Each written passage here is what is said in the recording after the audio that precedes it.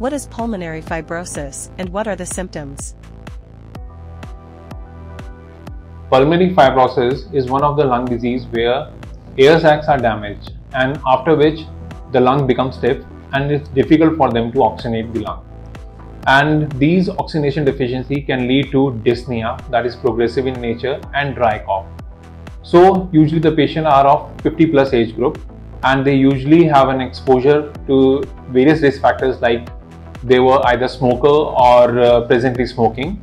Secondly, they have an occupation where their chemical exposure was there, or any person who has a dust exposure, either environmental or by occupation, to a longer duration. Usually the patient present to us with dry cough and progressive dyspnea. So these patients usually need only two investigations, basically radiologically and HRCT, to prove the diagnosis, and the breathing test like spirometry, DLCO, just to see the progressive and the prognosis of the disease. Usually we treat these patients by like sort of an antifibrillatics and oxygen therapy, then pulmonary rehabilitation. Vaccinations are important in these cases,